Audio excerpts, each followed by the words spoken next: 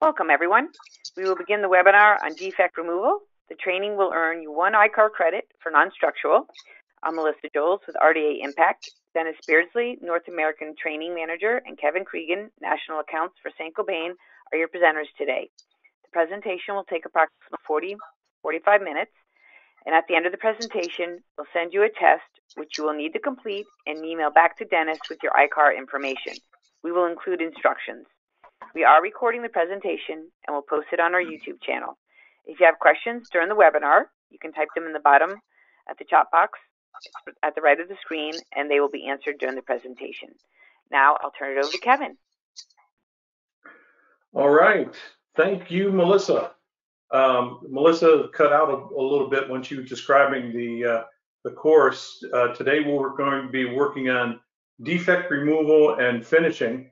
As Melissa mentioned, you will receive 1 credit for non-structural applications under the PDP program with ICAR for completing the test after the curriculum and following the protocol for submitting your request for credit. I'm Kevin Creegan. I'm working out of my home office today. I have been over the past 3 to 4 months. Dennis Beardsley is in our North American Training Center in Watervliet / Troy, New York. And today we're going to be talking to you a little bit about defect removal, as I've already mentioned. This is the second of 2 ICAR credit virtual classes that we've conducted through RDA. There will be another module in the month of August that will deal with the aerosol and the aerosol applications, all the neat things that you can spray, and from corrosion protection to coatings. So you won't want to miss that one either. Okay. A few words about the RSG group. For those of you who are not aware, the Refinish Solution group includes best of class products in a number of categories. Of course, Norton, Carborundum, Frecla is a new offering. SolarGuard, American Tape, DeFilbus, Fuser Repair Adhesives, as well as Hutchins Tool. Hutchins just joined the RSG family of brands last November, and Frecla joined approximately at that same time. Today's class is defect removal and finishing. It is Saint-Gobain classwork 0003. It will be necessary to cover a little bit of paperwork here. Full disclosure, it is the policy of Saint-Gobain Abrasives to fully disclose to all participants in the course that Saint-Gobain Abrasives is the provider of the curriculum used in this course. Refinish Solutions Group is an initiative of Saint-Gobain Abrasives, and we sell the products that are taught and used in this course. Antitrust, we're not all gathered in one spot, but if we were, there would be no discussion on pricing, labor times, who does good work or bad work, et cetera, and in general, no discussion on how a body shop or collision repair company conducts its business. You may or may not know that Saint-Gobain is an ICAR sustaining partner. The ICAR Sustaining Partner program is the latest, evolution for ICAR.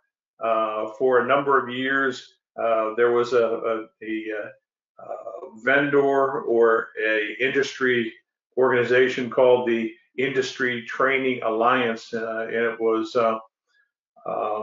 it included many best of class product manufacturers in the industry, and they were all part of the ICAR Training Alliance. The latest version of this of ICAR's cooperation with the collision repair industry and training is called the ICAR Sustaining Partner Partnership. As a sustaining partner, we support ICAR's vision and mission of delivering the latest repair knowledge and training to every collision repair technician out there. We believe in doing the right thing for the industry and help deliver complete, safe, quality repairs to the ultimate benefit of our friends, families, neighbors, and others, other users of collision repair services.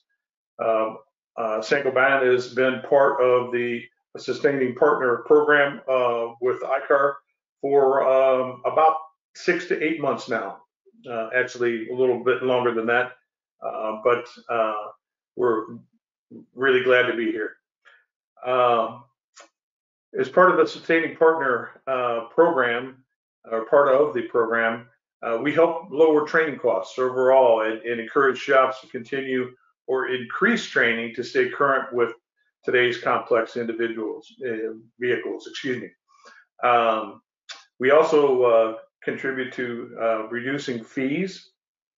As a partner, we provide financial support, allow more schools to run programs, develop better trained entry-level technicians as a result. And finally, as a partner, we provide resources to help ICAR develop and deliver the training and services needed for safe repairs. A very important part of the Sustaining Partnership Program is that there are no fees levied to the shop or to the individual technician for attending our Sustaining Partner training. That's a major shift in the industry, major paradigm shift, if you will. It's always been a consideration of a shop, wondering where those training dollars were going to come from, and how, in addition to sometimes taking the shop down out of production for a half a day or a day, exactly how you're going to maintain their certifications and how they're going to provide for training. Well, ICAR is, in partnering with manufacturers like us, has taken those concerns away, and it's definitely a good change for the better in the industry. We're dedicated to repairing vehicles right. That's the long and short of it. Train shops are better partners overall. ICAR studies show that gold class shops outperform non-gold class shops in terms of cost to repair metrics and other KPIs. Gold class shops also have the knowledge and skills that contribute to complete, safe, and quality repairs. Training also can help reduce liability and expenses. Supporting the Sustaining Partner Program allows ICAR to supply the information and the training the industry needs to perform complete, safe, quality repairs. This puts consumers back on the road safely, quicker, better, faster, and reduces potential liability faced by automakers, insurers, and repairers. Everyone knows about the liability issues in our industry. In Texas, about 2 or 3 years ago, there was a major watershed verdict rendered for repairs that were not made according to OEM recommendations, and none of us wants to be in a position of having that happen to one of our shops, let alone one of our family members. So we're dedicated to repairing vehicles right. The information and education that ICAR provides emphasize the importance of using quality parts and services, as well as adherence to OEM repair procedures. These steps will result in repairs being completed the first time, every time. Quality repairs make happy customers, and improve CSI and other metrics associated with customer satisfaction. ICAR trained shops produce more satisfied customers, and industry metrics indicate that satisfied customers are more likely to remain loyal to brands. There will be a test at the end of this course. It's about a 10-question test. If you're paying attention during the presentation, you're going to pass with flying colors. Passing this test will allow a student to receive a certification affirming completion of the course, and therefore they will be allowed to apply for ICAR credit. There will be 1 hour of ICAR credit provided for completing this segment. So let's get right into things, but no presentation, no training would be complete without a reminder about safety. You know, probably 6 months ago, the only people that knew what the acronym PPE stands for might have been people working in our business, maybe in the healthcare business, but now it's a household term. I'd be remiss if I didn't emphasize here the very important aspects of wearing proper PPE, proper safety equipment. Also want to eliminate sparks and flames. Common sense, but you might be surprised in some shops what goes on behind closed doors. You want to eliminate skin contact wherever possible when you're using adhesives or sealants or pretty much anything in the shop. They may cause skin irritation. Wear gloves. Wear a good glove, disposable glove to protect your hands, and wear those gloves even though you may not ever have had a problem in the past, because sensitivities can develop over time. Eye contact, of course, immediately you want to flush your eyes with water. Most shops have an eye wash station very nearby, and if you happen to get any material in your eyes, flush them immediately with water, and let's not forget those safety glasses, which can eliminate the whole use of having to use that eye wash station. And if you do get something in your eye, contact your physician for further follow-up care afterwards. Objectives of our course today: defect identification. We're going to talk a little bit about defect identification. We'll talk about different types of defects. We'll talk about then removing those defects or denibbing. We're going to dig into buffing, and finally spend a little bit of time on vehicle cleanup and how important that is to deliver a fully detailed, nice cleaned up vehicle, and dare I say now, sanitized vehicle to the customer after the repair. Before we get into defect removal and defects in general, a few words about paint defects. Paint defects are typically caused by contaminants, airborne contaminants in the shop, throughout the shop. A shop environment can be kind of a dusty environment. Grinding, cutting, welding, and in particular sanding can all create dust in a shop environment. Dust extraction sanding, you may or may not know this, can help reduce airborne shop particulates by up to 75%. So work smarter, start clean and stay clean, and remember, a clean paint job starts with a clean shop, and a clean shop starts with the Norton vac rack. You can contact your local distributor for more information, but the Norton vac rack is a great tool to help you start and stay clean. So let's talk a little bit about defect identification. Dennis, I'm going to turn things over to you, sir. Excellent.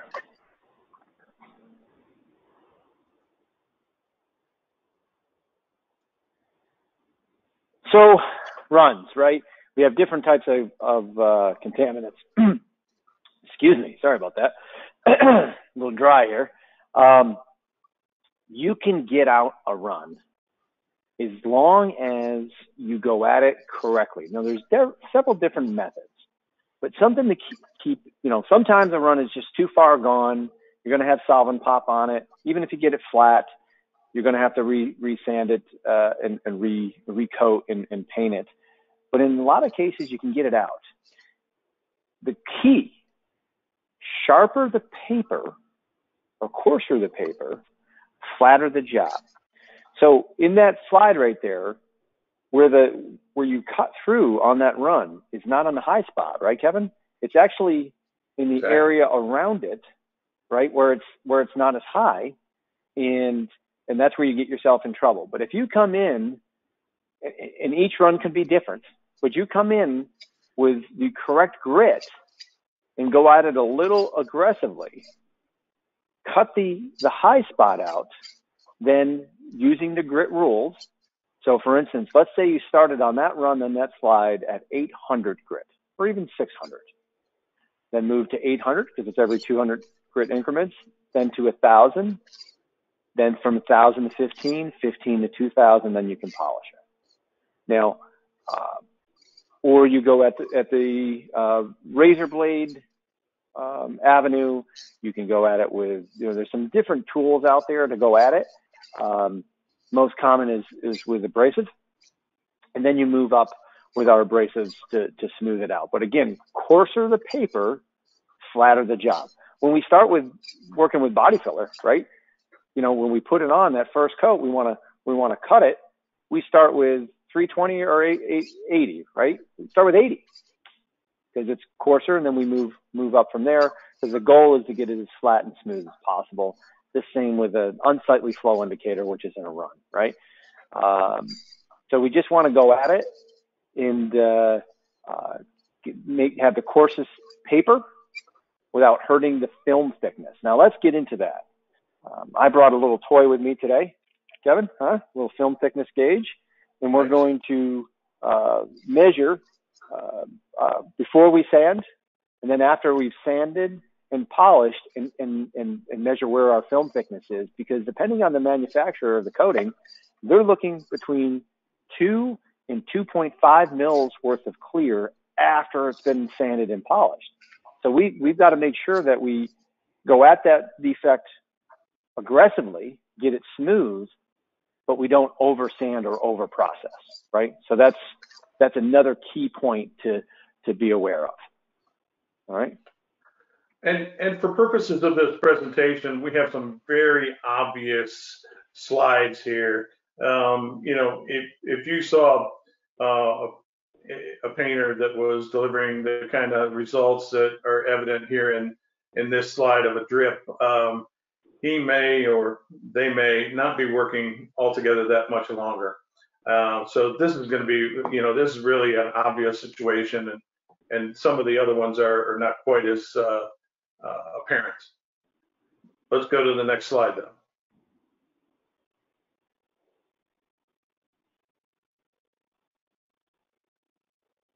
Dennis, have you got this? I do now. So we have runs, we have dirt, and we have orange peel. All right, so it's the different types of defects that we have. We want to point each one out. Now, sometimes, our job is to match that car in the pre-accident condition, right? So if it does have texture, we have to put that back in, right? That's our job. If the car didn't come in with dirt, we have to make sure it leaves without dirt, right? So identify it, sand it out, polish, and then move on. All right, the same with the run. Run is something that we put in there by accident. We want to avoid it, but it does happen, and try to get out of it. Again, what I talked about before, coarser the paper, flatter the area, and then move on.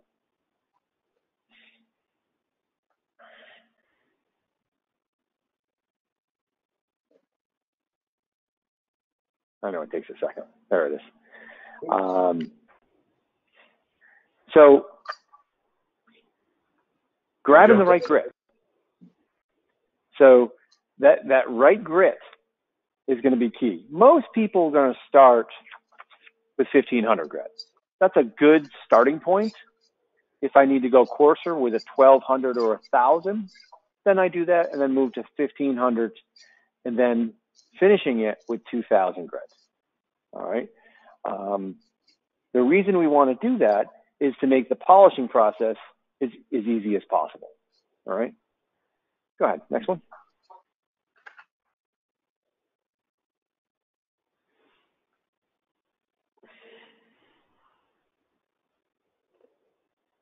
Okay, here's your live demo, Dennis. Awesome. Let's do it. All right. So what I'm going to do is I'm going to first talk through what I'm doing. I got my hood right here. I'm going to talk through what I got. So something I learned a few years ago is I like to mark out my defects with a water-based marker like this. This helps me identify, hey, that's where it is and I didn't miss it. Because you know what, Kevin, it is the worst. Get in the car, sanded, polished, done up, clean, detailed, and then quality control it, and oh man, I missed the dirt nib. That's the worst. I got to do it again. That's a classic example of over processing, right? We don't want to do that. So I got a couple nibs here. For a guy that doesn't paint that much anymore, it's not too dirty. I like it. All right. So now I got some choices to make. Do I start with 1500 grit? Is the defect super sharp? Do I grab 1000 grit? Don't know. Got to make that determination. I'm going to make that right here. The 1500, I think, can get these two. Another choice that I have, Kevin, is I can grab 3-inch paper. 3-inch paper. Why do you think I'd want to grab that?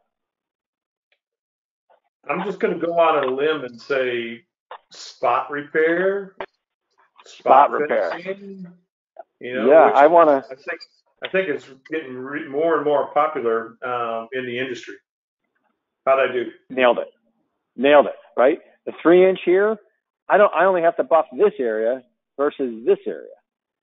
Right. So I don't want to over process the unit. So depends on what I'm working with. Right.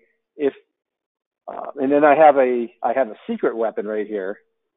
This right here is one of those cool learning things that a lot of folks don't know, but I hope to share that with them during this training here. This 2000 grit, Kevin, no kidding, that's going to be used wet, is going to cut like a 1200, finish like 2000 grit. One step and you're out of it. Does that sound interesting? You got my attention. There you go. So I'll tease you with that first.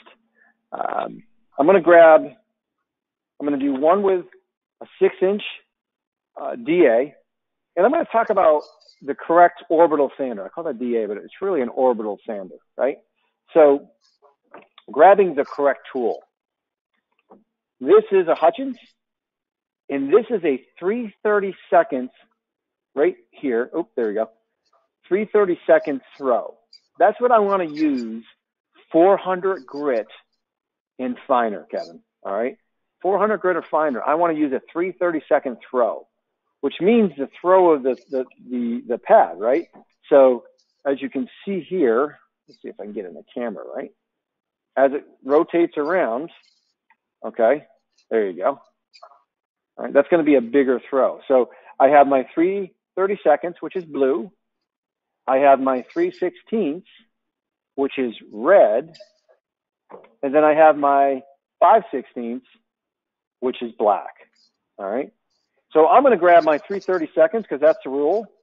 The 3/16 is going to be 400 and coarser. And I'm going to show you what a 6-inch 1500 grit looks like. Right here, you see the defect that I've identified. I'm going to try to zoom that in. Actually, when I do that, Kevin, I'm going to mute because it's going to be super loud. So I'm going to mute it right now. That sounds good. I think we've all heard of DA before. So what Dennis is doing is just basically sanding, first step, that defect that he's identified. And you won't see every painter identifying defects that need to be worked out with a marker, but some do, especially in tough colors, and it can definitely save a lot of time.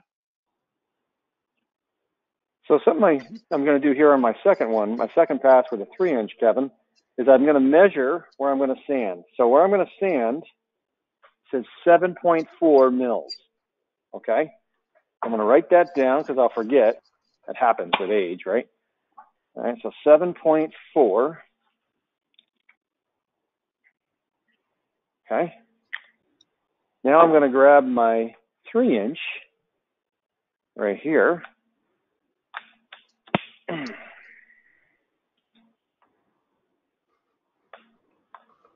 right. Again, once I go to sand it, I'm going to mute. So I'm going to mute it right now. 3, 2, 1.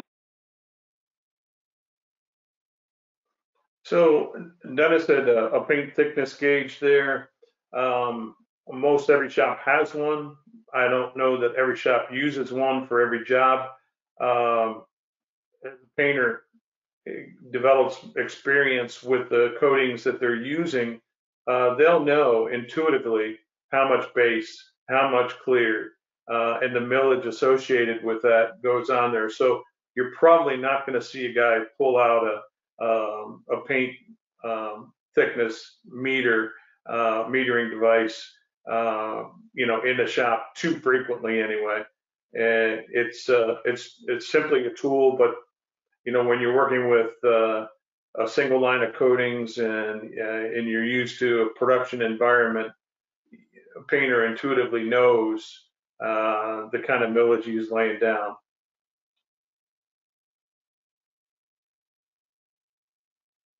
Are you back with us, Dennis? Yes, sorry about that. I measured 7.3, so I took a tenth off. But if it was more aggressive of a, if it was a higher nib and I kept going with the 1500 grit, I would have to use something coarser, right? Because I'd end up burning a hole right through here and not where the nib is. So I got lucky on this one, right? We chose the right grit. It sanded it off, but if it immediately showed that it did not, and you could see a little hump there, I got to grab a more aggressive sandpaper and then move up from there. So the next thing we want to do, what I wanted to do is show you that, so that's with 1500 grit dry. Now I'm gonna change it up a little bit. All right, I'm gonna grab our 3-inch wet, and it said it cuts like 1200, finishes, right? Finishes like 2000. So let's go right in the center. I have a 6.5, right? 6.5. So let me write that note down. 6.5 right there. Give it a little spritz of water. Throw it on the floor, Kevin. There we go.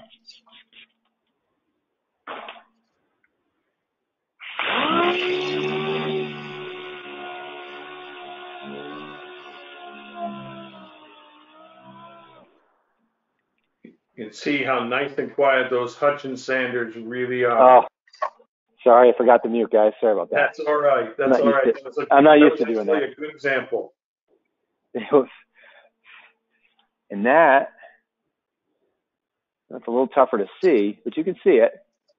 That is gone, folks. So very short amount of time on it. That is good to go. Over here, I'm going to have to grab 2000 grit right here. I'm using some water. And I'm going to make 4 passes on this area. 4 passes. All right. So let's, this time I'll mute. All right. And when we go ahead and do this, right, the reason we make 4 passes is to make sure that 1500 grit scratch is totally gone. All right. A lot of times what happens in a shop condition is we go a half a pass over top of it, and then we end up spending more time polishing, which is, not helping the production of the shop, right? So what we want to do, take this right here. I won't forget to mute. I just want to show you. Get it nice wet there, right here. And I'm going to go ahead and mute. Go ahead, Kevin. So it's important to understand that shops are going to use probably one or more of these techniques, wet and or dry. It's been coming to our attention over the last couple of years that more shops are electing to go to a dry technique and avoid the wet sanding and the mess that can sometimes is associated with wet sanding. So we're showing you a couple different techniques here.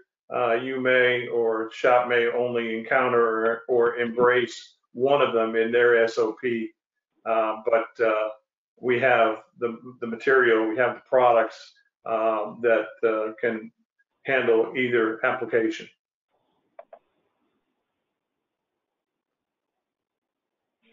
So right there, you know, I'm still at 7.3. So we're still good. All right.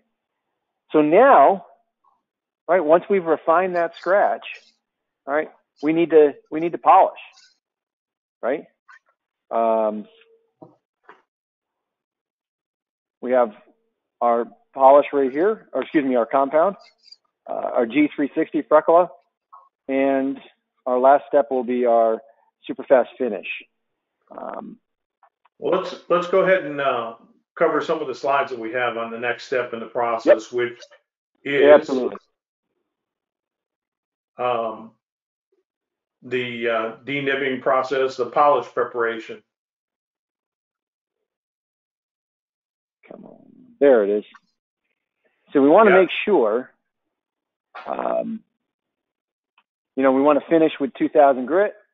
Of course, and we note this right here, refer to the paint manufacturer's recommendation. If they need 2.5 mils of clear, you stay there with 2.5 mils of clear, all right? If they say 2, then it's 2. And that's why we're measuring here. We want to make sure that we take a minimal amount of product off, polish it, and send it on its way, all right? You can see I'm using these towels, these microfiber towels, to make sure it's very clean. We don't want any dirt to be polished, or excuse me, scraped along the surface here. Notice that we're using black. Black is the toughest color to work with, and we want to work with the toughest one, right? So. Hey, Dennis, I have a question. Sure. They're asking, would it be easier to polish if you finish with 3,000 wet sand rather than 2,000?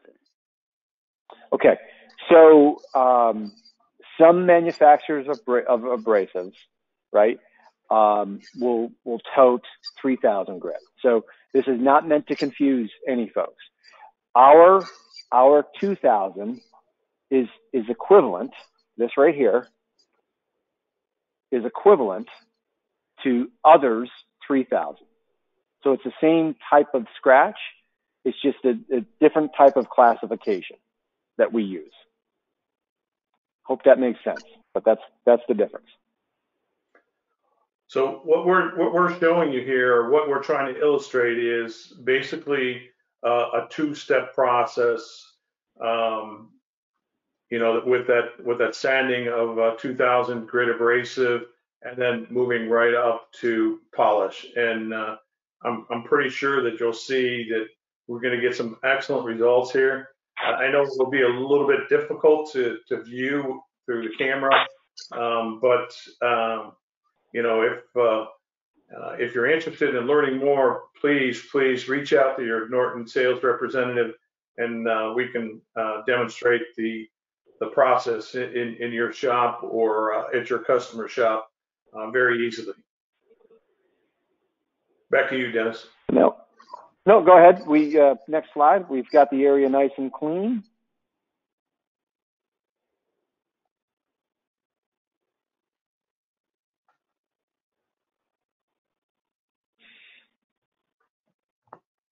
And that's a key point. We want to make sure the pads are very clean too. All right. Again, 1500 grit sandpaper, dual action sander, 330 seconds, right? The blue one. We want to apply a small amount of G360 super fast compound, all right? Right here, and I'm going to show you an example right now.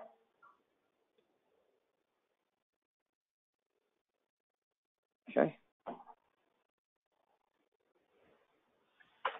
Can you show us an example of how small a amount of material you need, or what are you showing us? Yep, I'm gonna polish it right now. What do you think of that? And watch how quick it comes up. So I'm gonna mute. 3, 2, 1, mute.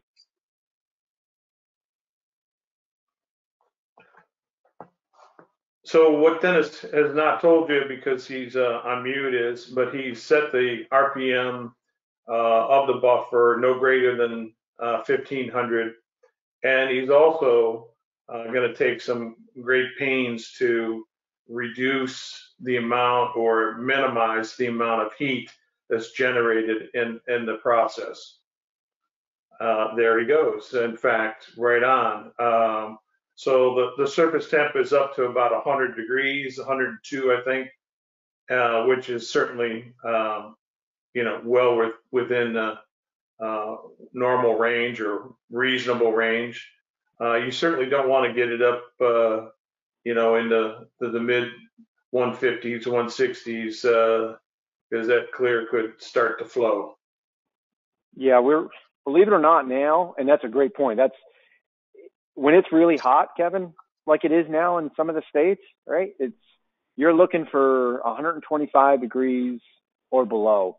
What starts to happen is the material starts to cake on here. It starts to stick, and then as it gets hotter, because we end up chasing it, we make it worse and worse. So keeping that temperature cool, keeping the polisher moving, to your point, keeping the RPMs down. This came up very, very quickly. And I don't know if you saw it, Kevin, but, it was the same effort on the 2000 grit wet sand 3-inch versus the 15 and 2000 grit over here. They came up at the same rate. And that's the key, right? That's a key point, is to make sure that it comes up as quickly as possible, and we can get that car out and move on to the next one, right? It's all about the cycle time. Absolutely. So what I'm going to do while you speak is I'm going to get this finished up, and then I'll go ahead and advance to the polish slide, Dennis. Beautiful. I'll finish this up, and then we'll move on. And I'll mute, of course. Kevin, how much compound is needed while polishing? Not very much. I would say about a dime to a nickel's size.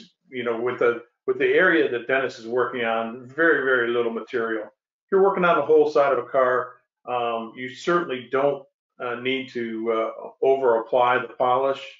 A little goes a long way. The Ferracula 360 is just an awesome product. It's got a great abrasive package in it, and like I said, a little goes a long way. You definitely don't need to waste it.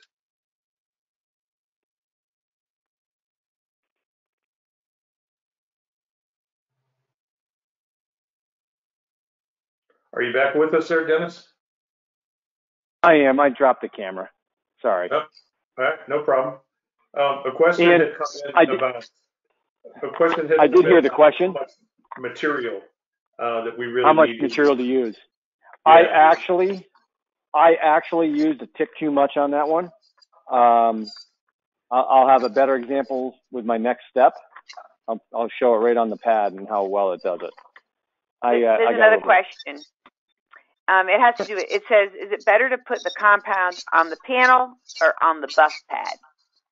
That is a great question. All right. If it's a wool pad, I actually like it. I prefer it on the panel, even though I didn't on that one, trying to change it up. on the foam pad, which I'm going to show you right now, just a little, I put it on the pad. Does it matter? No, it doesn't really matter. It's just that technician preference. What's easier for them is going to be, that's going to work, right? Whatever works for them is the same with the RPMs too. We have a range, and we just keep with that range to whatever the technician choice is, right? So if it's 1200 RPMs or 1500, as long as you don't overheat it, we don't care. Good question. Yeah. So right here,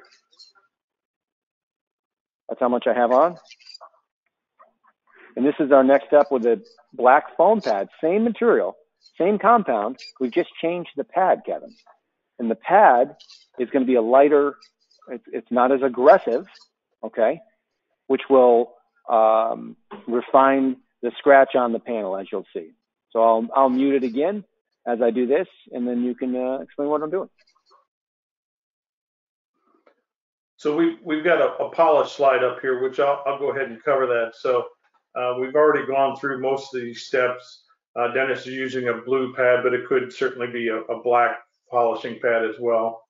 A little lower buffer speed, but each technician is going to have his own particular comfort zone or hot sweet spot, if you will, with this buffer. And you definitely want to make sure that the pad is applied flat to the surface, and then wipe it clean using some type of a microfiber cloth. And if you're using a wool pad, of course, make sure you spur them to eliminate clogging. Nothing like dried compound in a wool pad to scratch up your surface.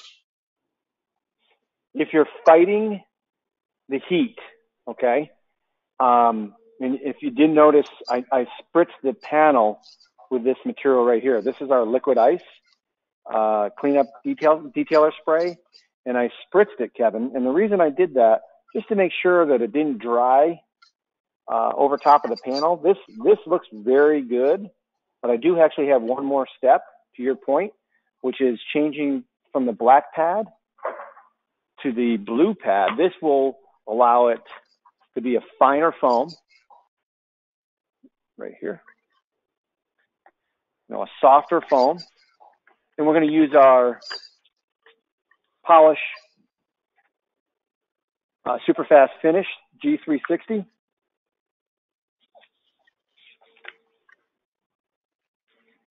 And we're going to use just a little bit here. Okay.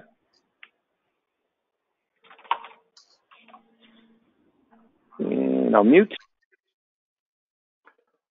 So what I've noticed through my monitor and my screen and is that there's overhead lighting that obviously in the shop there, and the overhead lighting gets sharper and sharper in definition and clarity as he goes through the polishing process to the point where you can virtually see the fluorescent tubes or the fluorescent elements in that lighting.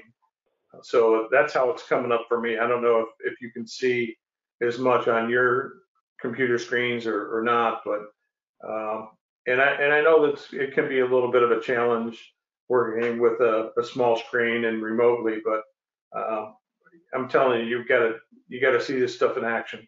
It's really nice.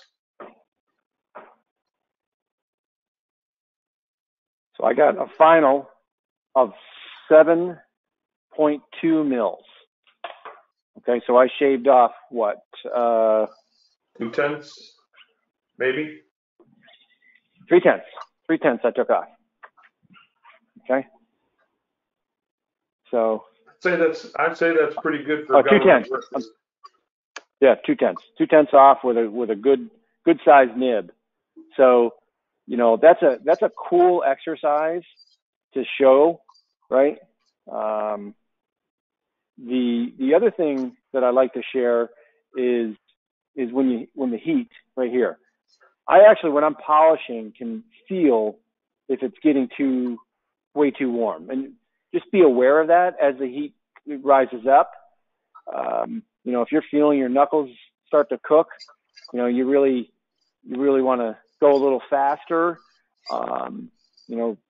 Definitely not do this in direct sunlight, and just be aware of that. I know it's tough this time of year. You may have to change your style to move a little bit faster so you don't heat up that panel. Okay. So I think we've already covered this this next slide in what you're doing there with the blue pad, and wiping it afterwards with the microfiber. I have one more question. Okay. Please. When do you know when it's time to replace polishing pads? That's a great one. Normally, okay, so if we're talking foam, and I throw them out here, this one's in good shape, right? This one needs to be perhaps hit with air or a brush. What normally happens is these things start chunking up.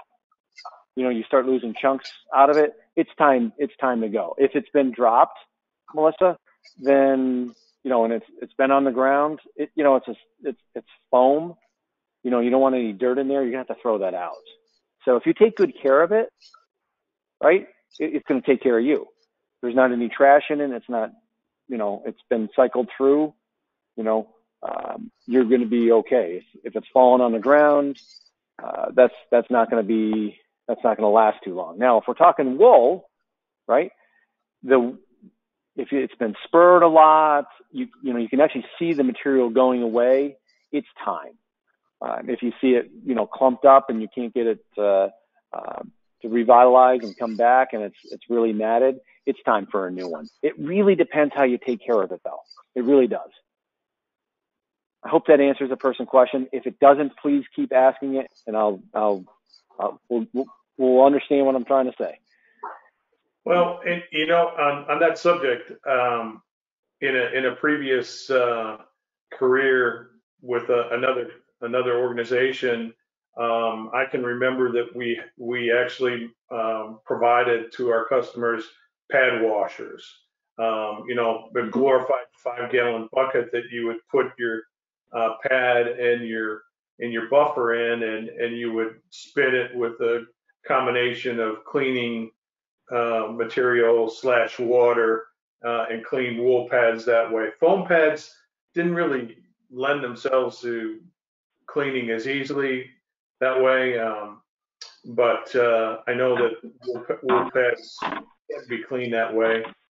I think a good rinsing, if you have a favorite foam pad, it's just got a little bit of dried compound accumulated. Give it a good rinse and see how it looks. If, as Dennis said, if it doesn't have a lot of pits and missing parts in the foam, it's probably good for another couple miles anyway. Mm-hmm. Something I missed, and I apologize, because I know we're going through this camera, is I got this light here. Hopefully that makes it easier. Yeah, a little bit. And you can see how we go through this, how good it looks, right? That definitely is helpful. Helped me anyway. Yeah. But the light, the LED lights above us are a pretty good indicator too. Black being the toughest one, right? Black is tough. We've only taken 2/10 of material off. That's with the sanding and all the 3 steps of polishing. And we've got we've got a good shine here. Well, let's keep on rolling here, Dennis. We definitely want to take a moment or two to review the SOP. Is that slide up yet for you? Absolutely. So, again, you want to remove starting with 1500 grit. All right. You want to make sure that the goal is to return to match the factory panel, whatever that is.